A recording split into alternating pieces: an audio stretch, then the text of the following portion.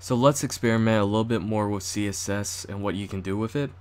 One thing that you can do is you can surround any anchor tag and image tag, and you can surround it with a div. We're going to surround this one with a div ID equals quote microwave Sam icon quote, and we're going to end it with the div tag.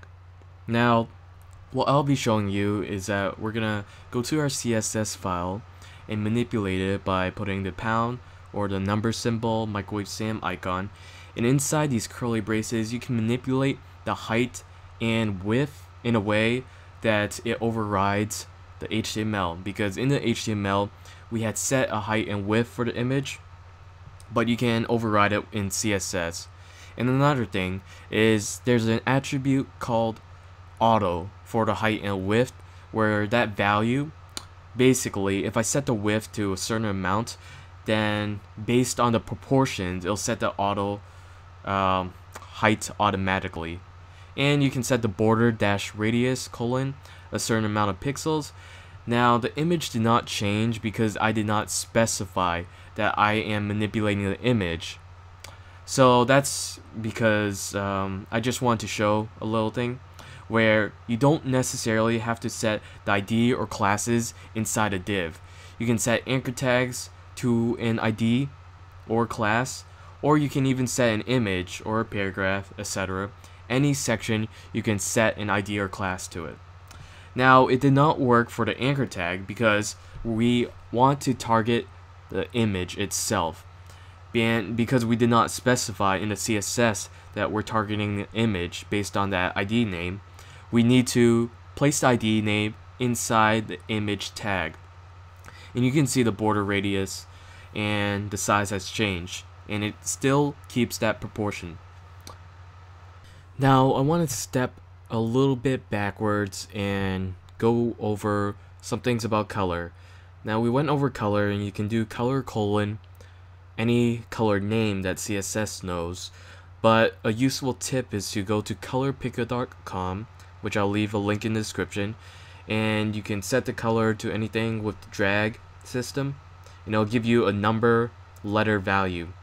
And you copy this number letter value, and instead of writing the name of the color, you put the pound or number symbol and then that 6-digit / letter value and paste it in, and it gives you that exact color.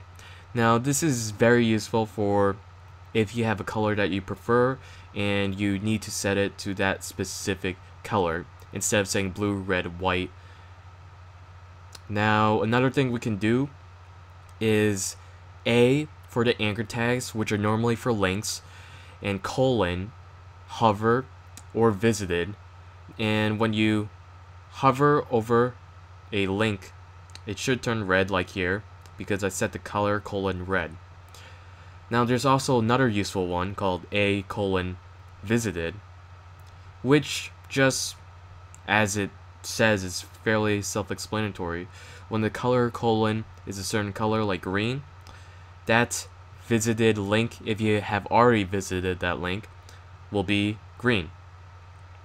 But that also kind of changes the hovering though. And then there's another useful one called A colon active, but we won't get into that one. Next is box shadow. Now what box shadow is, in HTML all elements fit inside boxes because they have their own space. Now I'll paste some code I have from previous project, and it's box dash shadow colon. You write a number of pixels for the horizontal shadow, a number of pixels for a vertical shadow, a number of pixels for the blur, and a color.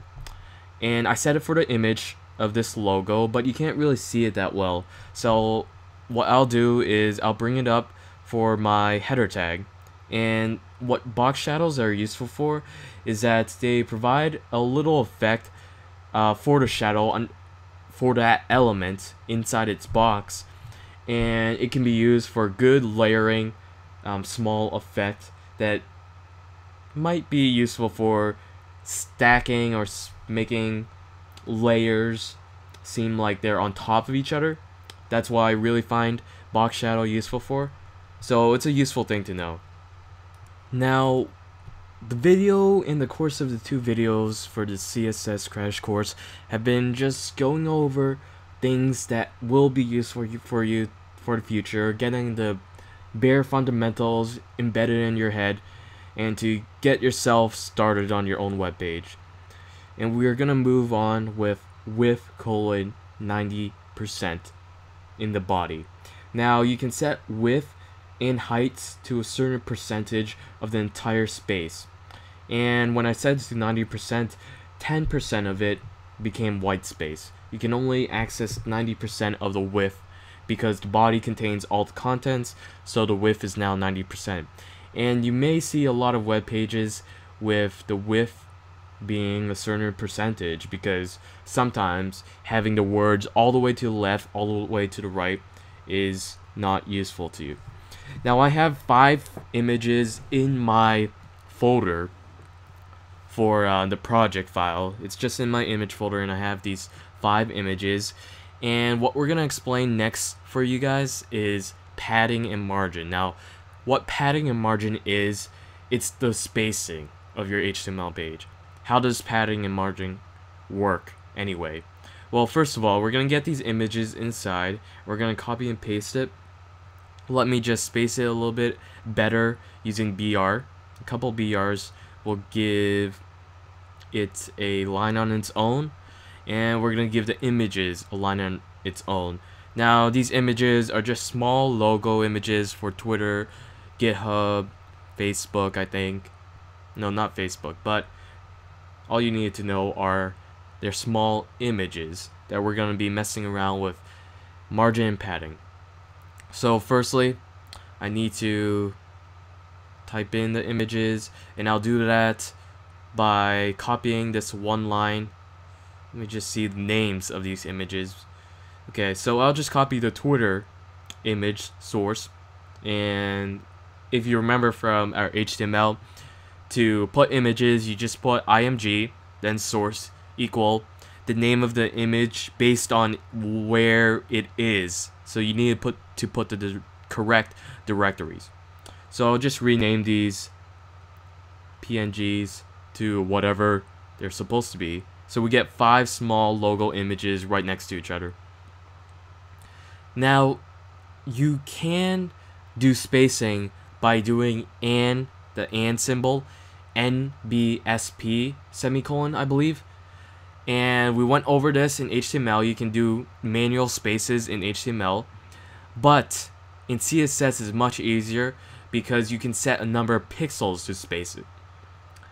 Now, what we should be doing is we can set the style equals in the HTML itself by this type of syntax, with style, with the equal, quote, the attribute, then the colon, typical CSS. And you can set this actually in HTML.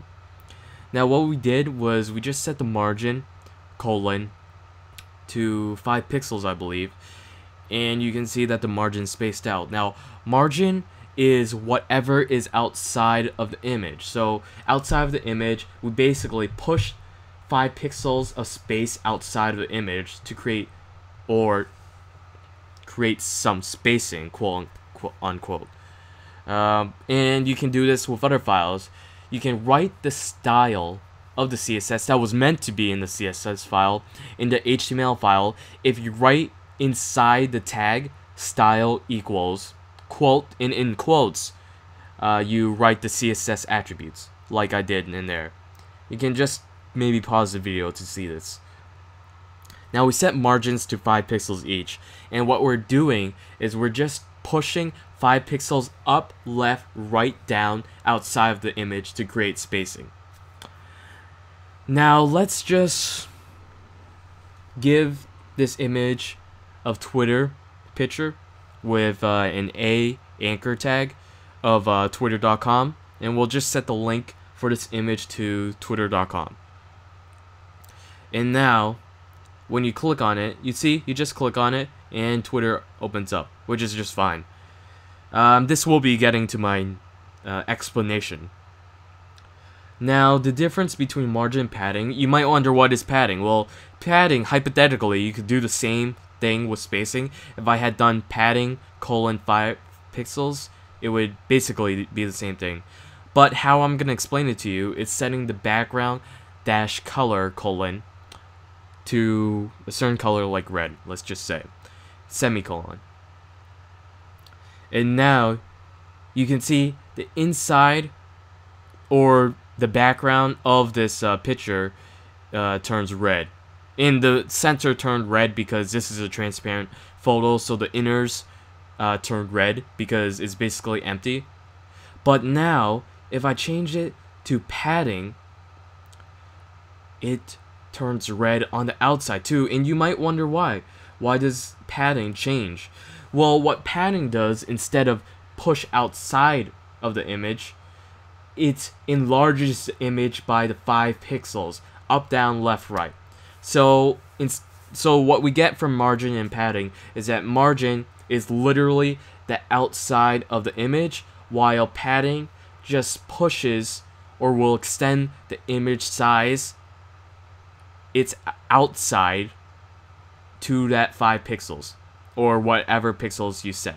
So when we keep the background dash color colon red in padding, that's 5 pixels of space in between will turn red, while in margin, since you're just pushing away from the image, the background color is just the inners of that picture because you're just pushing away. The picture itself did not enlarge, but in padding, the picture itself does enlarge. So one thing that you can do is you can set specific directions like padding dash top. You can also do margin dash top, padding dash left, any direction you want. And if you put 2 values in padding, the first value will be for top and bottom, and the second value will be left and right. So top and bottom is 5 pixels, as you can see, and left and right is 20 pixels. And you can just change it to 4 values. Now 4 values, think of it as going clockwise. It goes top, right, bottom, left. So top was 5 pixels, I think, right was 10 pixels, bottom was another 5 pixels, and left was 20 pixels. And you can see the spacing difference and how padding kind of works. It just enlarges the image. Think of it as kind of enlarging the image, basically. And, bottom was, let's see, top, right, bottom, left. So bottom was 20 pixels and left was 40 pixels. My mistake. So that's how margin and padding works. And if I had done it with margin, you would just see white space instead of it being the background color of red. Because again, to repeat, it's important to understand that margin just pushes away from the image, does not enlarge it. But padding actually does enlarge the image. So what I just did was I set the border dash color colon black 5 pixels, and it is not showing up because I forgot one thing. My mistake. So in the image I just put border dash color colon, and one thing that I forgot is that you need to put a value. Well, first of all, I need to change it to border, not border dash color. I need to put a value for what it is. So I want a solid 1 pixel hashtag or number symbol 333333 for a kind of grayish slash black line. And you can enlarge the pixel, and this is good for creating an outline, because we didn't go over outline and I totally forgot that it's good to know about outline.